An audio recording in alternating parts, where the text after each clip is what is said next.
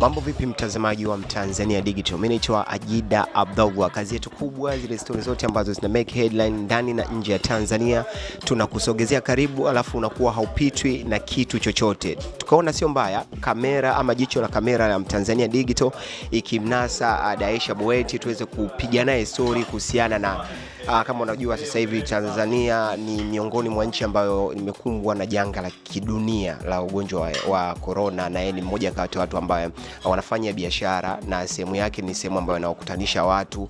Kwa hiyo tunataka tufahamu zaidi kuhusiana na biashara yake kwa ujumla kwa sasa, na ukizingatia Tanzania ni miongoni mwa nchi ambayo ugonjwa wa corona upo. Yeye kama yeye ugonjwa umemwathiri vipi na katika biashara yake, na nini ambacho anahisi serikali ama Watanzania wakifanya basi tutakuwa ni watu ambao tuko protected na tutaweza kuepukana na maambukizi kwa kasi zaidi. Esha, habari za saizi? Safi, mambo? Kwema. Kwema. Naona biashara inaenda hivi. Alhamdulillah. Dada Esha, sasa hivi mwezi huu na miezi iliyopita kidogo tumeona Tanzania imeingia katika listi ya nchi ambayo ugonjwa wa corona unaenea kwa kasi. Wewe kama wewe ni mfanya biashara pia, hivi huu ugonjwa kwa kweli umekuathiri kitu chochote? Si sana. Umeniathiri lakini si sana. Kwa kweli umekuathiri kivipi? Actually watu ambao nilishazoea kuwahudumia kidogo idadi inapungua. But ndio maana nikakwambia imeniathiri lakini si sana. Idadi inapungua lakini sio ile ya kupungua ikasema kwamba inanitisha mpaka nifunge biashara. No. Kingine sana ni upatikanaji wa bidhaa umekuwa wa juu. Bidhaa kidogo zimepanda. Kwa hiyo ni hivyo. Na tunatarajia mwezi huu kama inshallah Mungu akijalia tarehe 16 na kuendelea tunaweza tukaingia katika mfungo wa Ramadhani. Na biashara unasema hivyo bidhaa zinapanda bei. Kwa wewe umejiandaaje ama neno kwa wafanyabiashara wenzako kuhusiana na mfungo na kuja na tupo katika janga hili na bidhaa tumeona mapema zimeanza kupanda bei, wewe una neno gani? For me huwa najiandaa siku zote. Siwezi kusema Ramadhani ama kawaida. Yaani mimi huwa niko full. Hata nikiambiwa sasa funga, nina vitu vyangu vya kutosha. Tukiongelea Ramadhani mimi naiona kawaida tu. Sina maandalizi ya kusema kwamba nimejiandaa hiki ama hiki, no. Naisubiria. Ni biashara ama ni familia imeamua kukuweka busy sana mpaka Esha tusimuone akiwa yeye kama yeye katika swala la movie ama? Nimedecide kuishi maisha ambayo sio ambao watu waliyazoea. Nimedecide kuwa busy sana kulikoni kuonekana ovyo pasipo na sababu au kitu ambacho hakiwezi kuniingizia kipato, siwezi kukipa kipaumbele. Let's say mimi leo hii nitoke tu nikafanye photoshoot, imradi ni post Insta, mtu anione kwamba Esha yupo. Then ukishaniona naingiza nini? Ni bora nikae niwaze pishi hili linapikwaje leo, niliweke kwenye list nipate wanafunzi niwafundishe. Muda mwingi na upoteza kwenye kazi. Familia kidogo sasa hivi nina ahueni kwa sababu mume wangu amehamishwa. Ni mtu ambaye alikuwa ananifanya niwe busy kwa sababu nawaza saa hizi anatoka kazini, huko natakiwa nifundishe darasa, nimpikie mume wangu, nifanye hivi hivyo. Lakini kidogo kuhusu familia kidogo na hema sasa hivi. Lakini ubize mwingi sana ni kazi kwa sababu as you can see mimi na saluni, na ingiza sauti Azam, ni balozi wa Azam TV, na restaurant, na darasa la mapishi.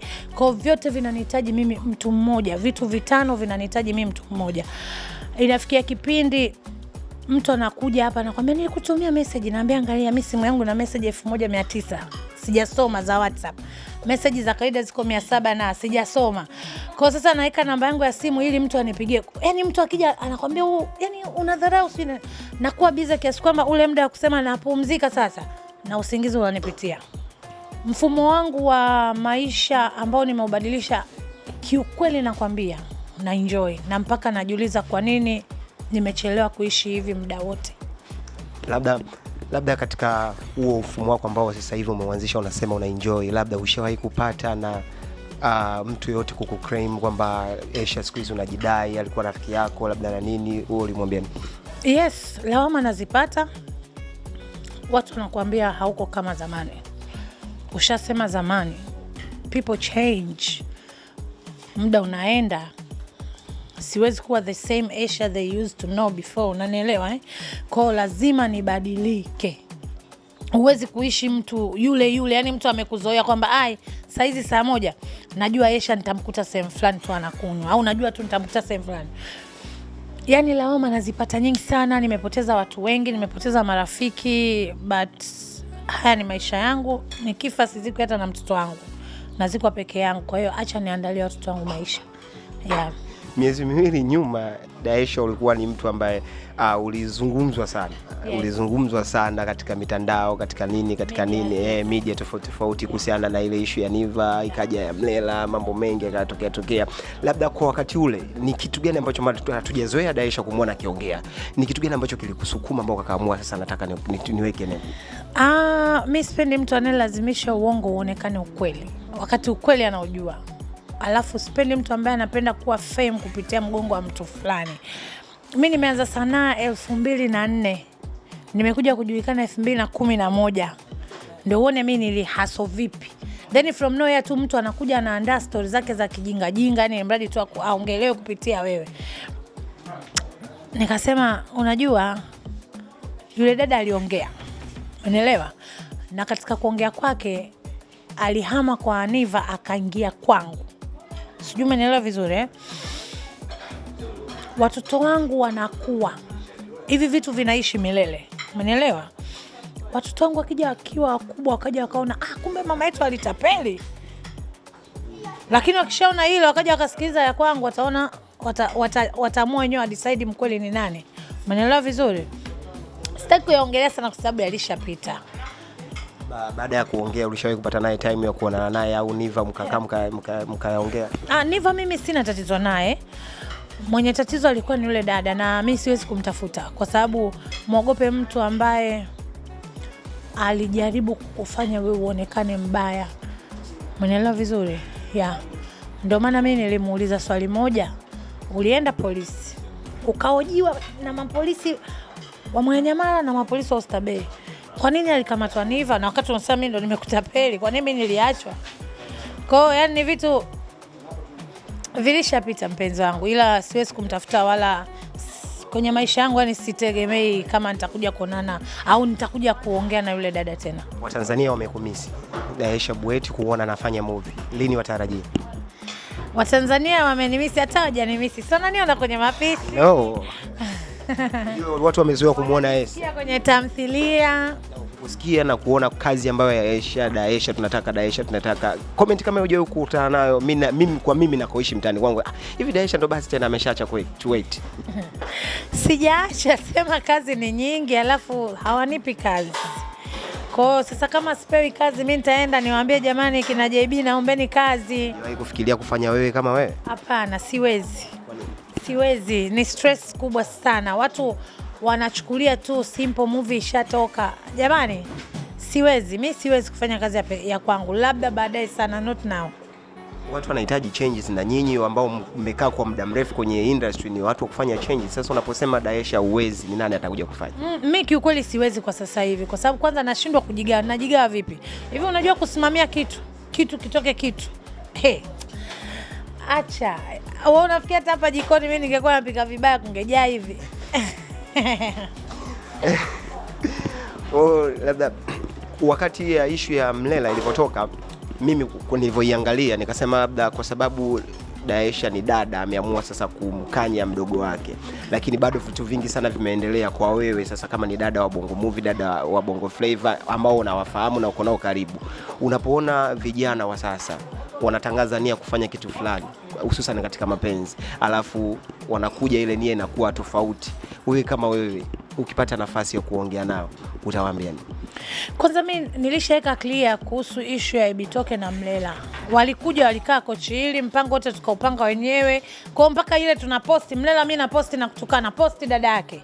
Yaani si kwamba ile ilikuwa ni beef ya ukweli. Kila siku nilikuwa nishaiongelea hiyo kitu. kwamba ile ilikuwa ni kiki yetu sisi kuiboosti tamthilia yetu ya Kauli. Ninachomaanisha mimi Ndio maana nikakwambia hivi na clear kwanza ile ya Mlela. Kiukweli nikwambie tu ukweli. Mimi si mshauri. Wa kuwashauri kina nani? Nikuulize tu ukweli, watu walivyo vigego unamshauri nani? Wanashaurika hawa? wao. Badao. Wavae mask na hawavai. Hebu niambie, wewe unamshauri mtu? Bwana ushauri nimpe mtoto wangu nilimzaa atanisikia, sio hawa. Hapana. Kila mtu apambane na hali yake na kila mtu atakufa na msalaba wake. Unahisi labda wakati huo anazungumza sana kuhusiana na mdogo wako Alikiba, uweze kumshauri kama unasema watu wenyewe kushauri? Kumbe huko ndio uliko unataka kwenda? Hapana, ila nimejaribu kukuuliza. Mwambie ukweli, mimi naongea nao wote wawili. Naongea na Amina, naongea na Hali. Kila mtu anakuambia lake, lakini at the end of the day wale wawili walipokutana sisi hatukuwepo. Alafu mbali na hivyo wale watu walivooana tulikuwa sisi hatuishi nao, waliishi wao wenyewe wawili. Kwa hiyo huyu anajua umuhimu wa huyu na huyu anajua umuhimu wa huyu. Huyu anajua mapungufu ya huyu, huyu anajua. Sisi wengine tubaki kuwa watazamaji. Wifi yako alikwambia shida nini? Siwezi yani Amina niongee naye afu niongee kwenye media. Are you serious? Yani tuongee tu kweli, are you serious? Hali ndio matatizo. Wala sijui mimi. Hata ukifanya hivyo inaweza ikasaidia kidogo. Si subutu. Ndio maana kuwa na lakini ameisha. Ndio maana kuwa dada. Lakini ameisha. Sijui. Hamna, tuweke tu wazi. Sijui. Nye subirini tu mtaona. Utaona wapi? Dada ndo inabidi uanze kusema yameisha. Hivi sijui. Jivunie udada. Umeona hii nyumba ina milango na ina madirisha. Unajua maana yake? Kwamba yanayofanyika humo ndani yabakie, ukiamua kuyatoa nje umetaka mwenyewe. Kwa hiyo acha haya yawe ya ndani. Yakiamua kutoka basi yatoke tu pale inapobidi. Lakini kwa wewe kusema ameisha au hajaisha? Haniusu. Hivi Azam wanakupa mpunga mrefu sana. Sana.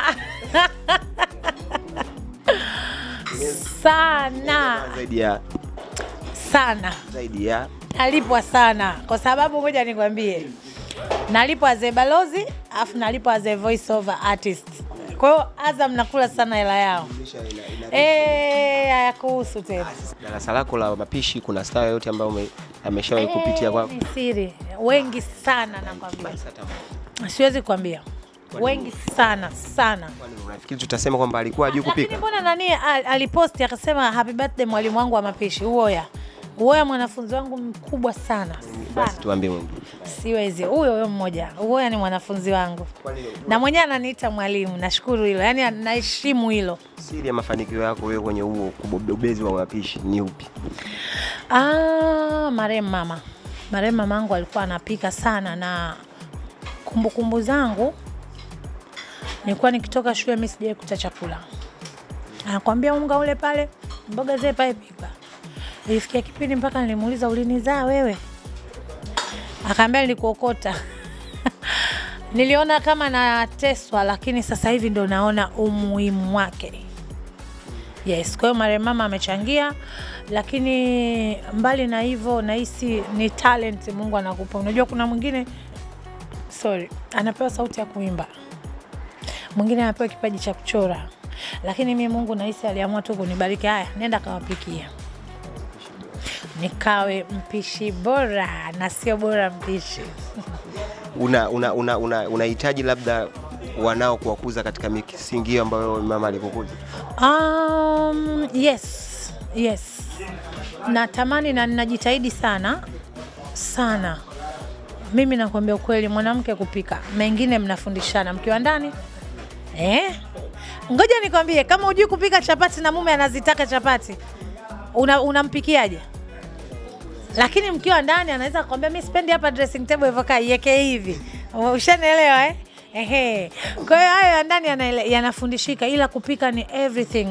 Na mimi mume wangu ukimwambia kicha kwanza unachompendea Esha, atakwambia ananikea kwenye kula. Yaani maskini yuko Arusha lakini muda wote na mimi si chakula chako mke wangu. Na mimi hivyo.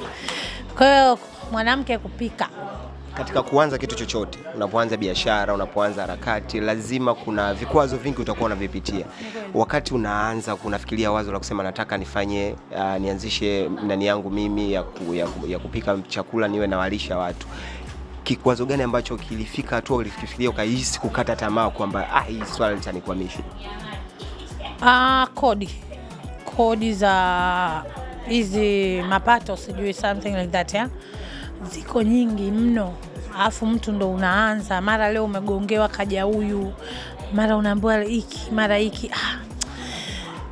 Ikafikia kipindi nikasema sijui niachane na hizi habari. Alafu mbona mimi tu, yani sina raha. Umeelewa Ujue mwanzo mimi unajua mimi, ngoja ngwambie ukweli. Jiko langu ni hili tu dogo sana. Umeelewa? Lakini nafanya kazi kubwa kupitia hili jiko dogo. Kwa mimi nilijichukulia hasa kajiko kenyewe haka, afu mimi ofisi nimeipanga nyumbani tu. Yaani mimi makodi yote haya karibia kwa mwaka sijui nalipa shilingi fulani. Nikasema bwana inanikatisha tamaa, mimi naacha. Baadaye nikakaa nikafikiria. Kusema let me do it. Mwanzo mgumu lakini baadaye naona mserereko. Changamoto ninazokutana nazo ni za kawaida.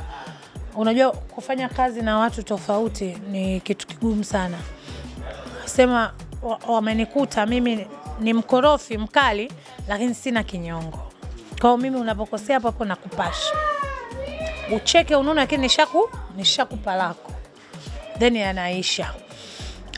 Changamoto nyingine ni kwa wateja. Unajua mteja anaweza kukwambia mimi niko Tabata nataka biriani ngapi sijui 5 nini. Bodaboda anafika relini, mteja apokee simu. Kwa chakula kinarudi, yule bodaboda inabidi nimlipe mwenyewe. Kwa ni hivyo, changamoto zipo. Yeah. Ushawahi kuchukia kuwa maarufu? Oh yes. Yes. Kivipi? Yani hauko free, you're supposed. Unajua the thing is kwamba watu wanataka muda wote uishi as Esha Buheti. Sio niishi kama Esha. Muda wote uishi kama Esha Buheti. Siwezi. Haki na kwa pia na kuna muda najuta. Haki na najuta kwa nini hata ninajulikana. Lakini kuna muda na enjoy. Kuna vitu vikifanyika nasema nisingekuwa maarufu hapa. Nisingepona hapa. Unaelewa Labda kwa kumalizia tu neno kwa wale ambao wanamiss Esha Buheti kumuona kwenye movie, wale ambao wanamsupport Esha Buheti kwa kila alivyo. Neno lako. Kiukweli kwanza naweza nikasema nawashukuru wote ambao wananisupport kwenye kila kitu ambacho nafanya, na nawashukuru kwa upendo wao, but nataka niwaambie tu kwamba hawatoacha kunisikia au kuniona. Wasiponiona kwenye TV watanisikia kwenye TV hiyo, wataniona jikoni kwangu, wataniona huko hivi. Kuna mambo mazuri yanakuja, sitaki kuyaweka wazi. Bye guys. But guys jamani, corona inatisha. Oi. Mimi juzi usiku nimeumwa kichwa haki, nimetapatapa humo ndani, nasema sasa ngoja kesho niamke nione dalili nyingine. Ngoja kugundua nafanya kazi sana, nachoka, kwa mwili unachoka. Mimi naiogopa sana corona, haki na kuapika naiogopa. Ipo, yes, ipo, haina ubishi, ipo. Sema ndio hivyo. Tanzania tunaishi kwa unani. Mkoa akishasema tufanye kazi, tutafanyaje sasa? Kwa sababu mimi sitaki kuongea. Sijakuta polisi bure. Ukutana na comment ya kuambia kwamba Esha Buheti una sura ya kitotototo. Kwani ninayo? Unaonaje? Maliza, wateja wangu wanataka kuongea huko. Daisha umemsikia, ni mtu ambaye anajisifia kwamba anaweza kupika, lakini kaona sio mbaya. Kuna wateja hapa ambao wamekuja kupata huduma ya chakula. Tupige nao story kidogo ili tufahamu. Mambo vipi bro? Poa. Wema? Kwema kabisa. Unaitwa nani? Kwa jina naitwa Dennis Masawe. Mzee, umekula nini hapa? Nimekula kibuffet fulani hivi chenye kuku, nyama, maharage, mboga. Kiukweli super, yani nimekula, lakini leo nimekula zaidi. Mzee, sio kwa sababu ya Esha Buheti ndo nambeba beba. Hapana. Najua nimeacha vibanda kibao. Nimetokea mbali. Wengine tuna feel proud kwamba nimeenda kula kwa Esha Buheti. No. Mimi napenda kula, yani wewe ukiniona, mimi napenda kula. Na kula ni moja ya style yangu. Kwa katika kuchagua, lazima nichague sehemu ambayo nitakula, nitaenjoy. kula ni style yangu yani. Blaza. Bwana mimi naitwa Bobby Johnson ya kwa majina yangu. Na kama unavyoona hapa siko peke yangu, niko na washikaji kibao. Sisi hapo unavyoniona ni kikundi, tunaita Swaga. Sisi actually hapa tumekuja kuvunja kamati kama kawaida kikundi inavyojulikana. Tumetoka mbali unajua. Huko tumekaa tumefikiria wapi tukavunja kamati, wapi sehemu ambayo tunaweza tukakaa, tukapata chakula kizuri, tukafurahi, tukala. Mtu mmoja tu. Esha Buheti. Sio jina? No. Wengine tunashtuka majina bwana. Kweli wangu yaliomo yamo. Hamna, yaliomo yamo, trust me. Mimi this is first time. Yani hii ndo mara ya kwanza. Lakini kwanza chakula nilikuwa naangalia kwenye picha. Vile nilikuwa nafuatilia Instagram vile ninavyopost chakula kinavutia, so attractive. Umeona nikasema hichi chakula kweli kinavutia. Ndio hichi au kwenye picha. Nikaona ina shida kwa sababu tuna kikundi chetu, basi tukapendekeza basi kwa nini tusiende kwa Esha tukabogi chakula, tupate chakula ili tufanye mambo yetu. Tumekuja leo, tumepata chakula. Trust me nigga, this is delicious. Chakula ni kitamu mno. Ya nini, msosi gani? Hapa tumepiga wali wenye maharage, kuna ndizi, kuna kuku. Unapoongelea kuku ni kuku amejitosheleza. She's the best. Yeah, trust me. Haya bwana umewasikia bwana Unajua wanaume kukubali kwenye kupika si kazi ndogo, lakini kamera izungushe wenyewe waone wanaume walivyojaa. Angalia, wanawake ni wa kuhesabika tu, ndio ujue kwamba kuna kupika na kuchemsha.